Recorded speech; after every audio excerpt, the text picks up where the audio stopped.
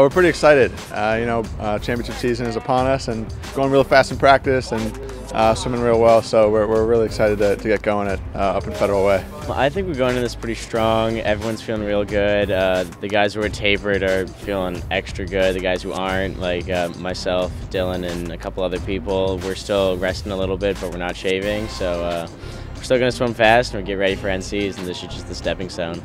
Oh, definitely, we're hungry to go, and we want to get those rings again. But it's just gotta keep our minds clear at the same time. Getting cold, too crazy. So I think we're pretty good at that point right now. We had a taste of victory my sophomore year in 2015, and we really enjoyed it. But like I said, we can't really control what other teams are doing. We're just going to focus on swimming fast, swimming best times, and if that ends up helping us win, then so be it. But if not, then we'll be happy with a fast meet.